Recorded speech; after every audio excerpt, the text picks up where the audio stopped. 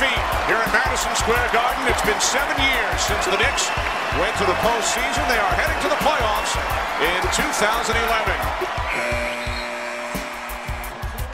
Back in 2004, Carmelo Anthony was a rookie, Chauncey Billups was on his way to become MVP of the NBA Finals, and Amar'e Stoudemire would play for a bronze medal for the United States in Athens.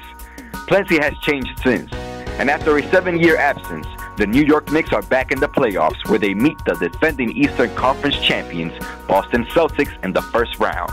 Actually, I think the Knicks got a good chance of getting out the first round, believe it or not, said Brian Kennedy, a Harlem native who roots for the Los Angeles Lakers but supports his hometown team. New York's last playoff appearance didn't last long. After suffering a first-round sweep at the hands of the New Jersey Nets, Knicks fans have experienced roller coasters season after season. Jordan Lauterbach, host of the Sports Wire Late Night on WCWP 88.1 FM, has had difficulty keeping up with the tough times. It's kind of hard to pay attention to a team when it's the same story night after night after. Prior to their seeding clinching victory versus the Cleveland Cavaliers, it wasn't rare to hear Knicks fans like Howard Washington reminisce about the good old days. Nobody remembers Toby Knight, Henry Bibby, and then the Riley era, which was good. We had a good run.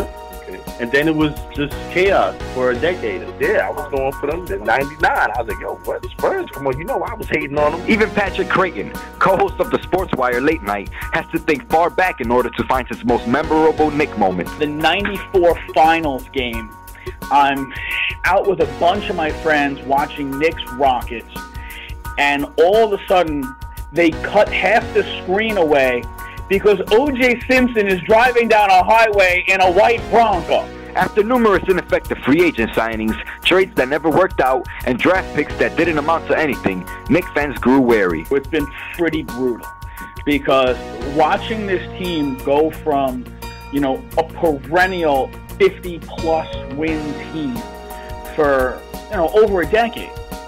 They were always in the playoffs. They always went to the conference finals. After Layden and Isaiah, then it was just terrible. It's been tough. I mean, especially when so many teams, 6 teams, make the playoffs every year. And you are not one of them, not one of them, and not one of them. And the year that you are, you get swept by your crosstown rivals, the Nets, in 2004. Ever since the arrival of Amar'e Stoudemire and Carmelo Anthony, the team whose most notable draft pick was in 1985 will finally have a chance at rebuilding for the future.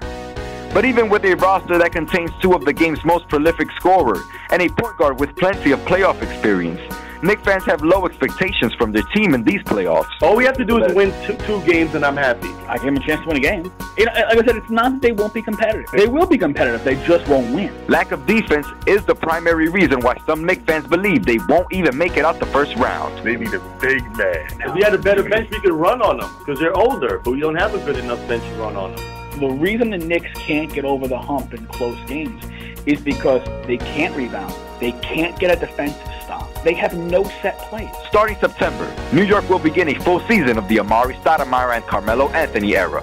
Which free agents will join them? We'll have to wait and see. But will Coach Mike D'Antoni be back? I can't wait.